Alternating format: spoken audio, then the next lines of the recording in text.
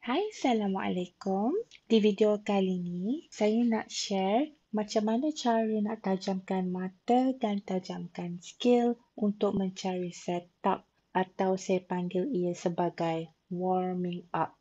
Okey, saya cuma guna MT4 dan TradingView. MT4 untuk practice dan TradingView untuk backtest. TradingView ni dia optional. Korang nak guna ataupun tidak tu terpulang pada korang lah.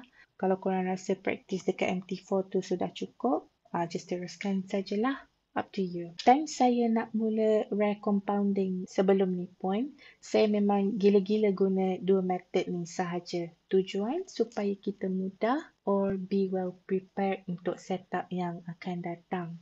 Please practice banyak-banyak untuk lebih familiar dengan pergerakan market. Lagi satu, saya suka buat quiz dekat IG saya untuk refresh semua ilmu-ilmu trading simple ni. So, siapa ex-student saya yang jawab salah tu, kena babak nanti. sorry, gurau-gurau. Okay, so jom kita start. Ini adalah pergerakan market pada minggu lepas dan ini adalah pergerakan market pada minggu ini. Okay, so kita start dekat M15 sebab price suka bagi setup dekat M15. Saya suka pair kot. Kalau korang nak guna pair GU ke GJ, up to you. Alright. Okay, so total setup untuk minggu lepas ada 14 sehingga 15 setup saya kira. Dan untuk minggu ini pula, price tak buat banyak setup continuation sebab dia kerap buat setup reversal dekat time frame besar. Kita nampak kat sini, price buat QM sell high, low, higher high, lower low. Price datang semula dan terus terjun. Banyak betul setup. High, lower low, high high. Dan price datang semula dan terbang. Masa time dia terbang tu, sempat pula tinggalkan entry point dekat sini. Okay, kita relax dulu dan kita layan setup ni pula.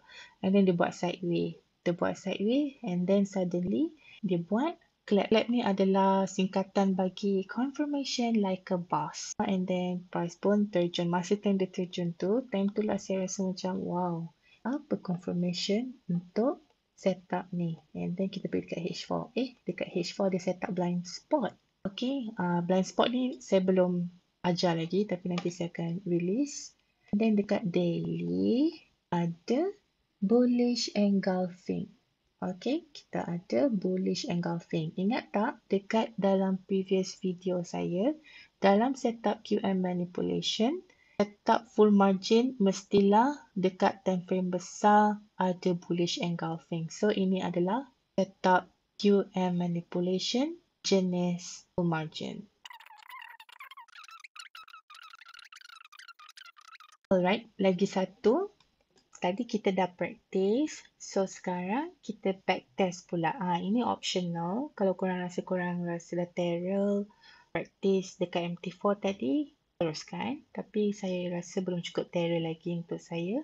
Akan backtest dekat TradingView. Ada yang suka backtest dekat MT4 tapi saya suka backtest dekat TradingView sebab dia boleh tukar-tukar time frame untuk check confirmation. Ni. Kalau kita nampak dekat sini kan, contoh, kalau kita nampak dekat sini, ini setup SNRC to sell. Okay. So kita tanda kita akan start sell kat sini. Tadi kita dah practice kan. Okay, so kita pun biarkan dia jalan dan kita tengok dia retrace ke tak. Dia ambil order dan dia terus terjun. Okay, so please practice, backtest. You will see the difference and it will change your life, insyaAllah. Okay, so saya rasa itu saja.